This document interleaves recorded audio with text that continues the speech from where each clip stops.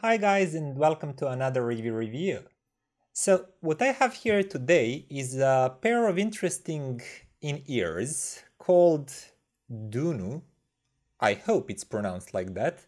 Dunu DM-480. Okay, this is the box, and as you can see, you can find them in several different colors, but mine are black.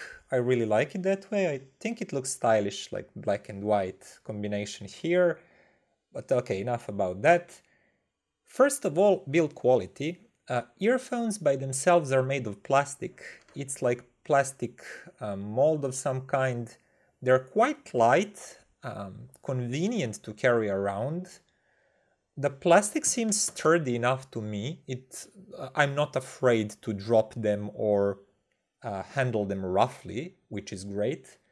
But I really like the cable. As you can see, you can already see that it's rolled quite neatly and it's not tangly at all.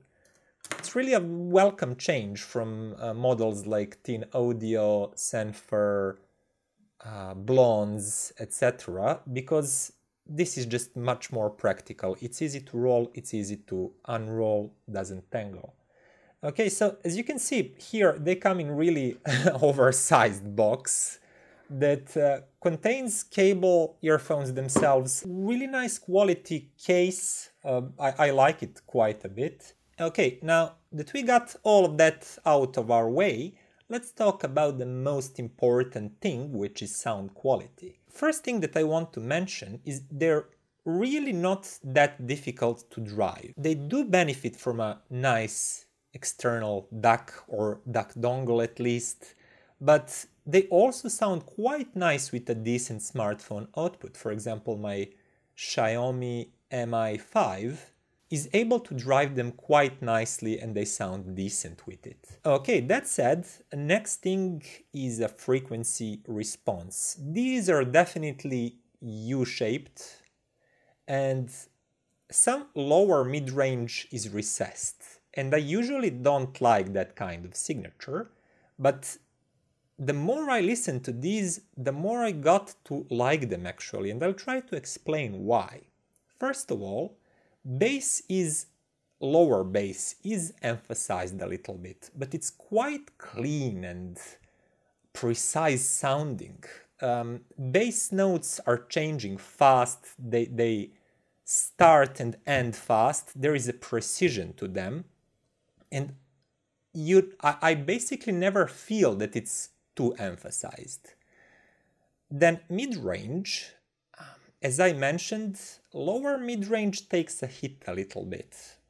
Vocals are not that full and present, but they do have a lot of details coming from the upper register.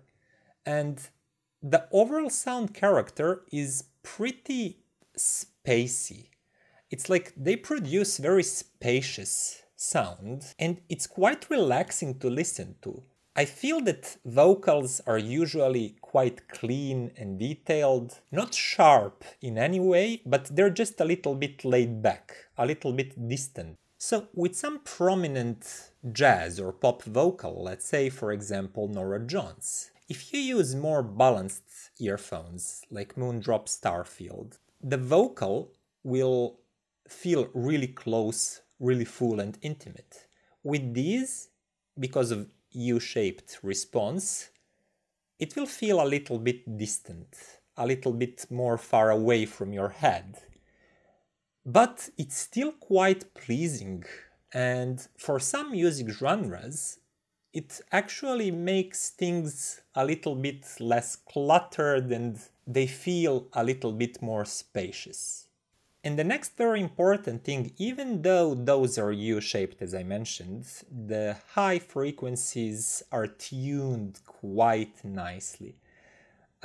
Actually, high frequencies are not prominent at all. It's more like upper mid-range that is prominent and giving the sense of a lot of details in vocals and other instruments, but higher frequencies are not. And the sense of airiness is there, but it's not that pronounced. And that also means these do not sound sharp or too analytical in any way. For example, compared to Audio T3s, these definitely sound brighter and vocals tend to sizzle in your ear. Sibilance is quite pronounced, and I cannot listen to them for a longer period of times. But these, even though they have that lower mid-range dip and higher mid-range peak, they do not sound harsh. I don't know, it's something about their tuning. So I was able to listen to them for a longer period and really enjoy their sound. Ideally, I would like a little bit more natural and balanced response. I prefer Moondrop Starfield to them.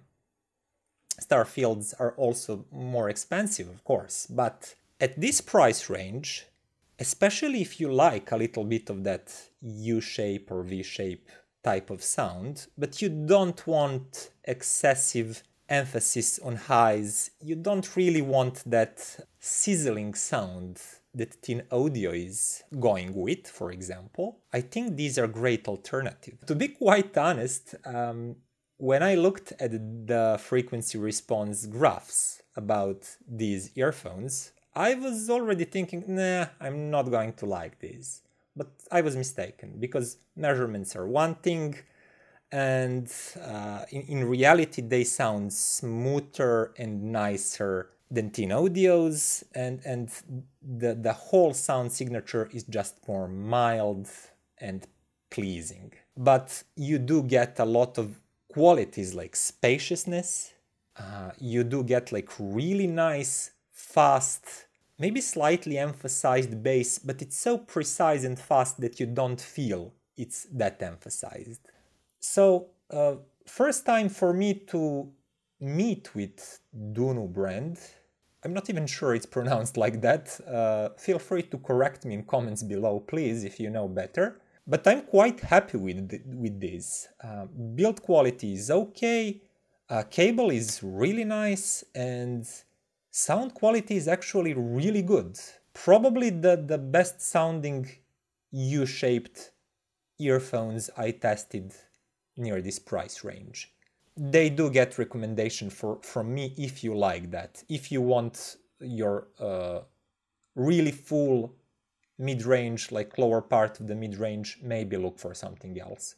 But if you do like this approach to tuning frequency response, and I know many people really prefer this, then I can really recommend those. And that would be it for today, guys. Thank you for watching. If you haven't done that already, please click subscribe and visit iiWi.com, where you can find long, detailed reviews with scores.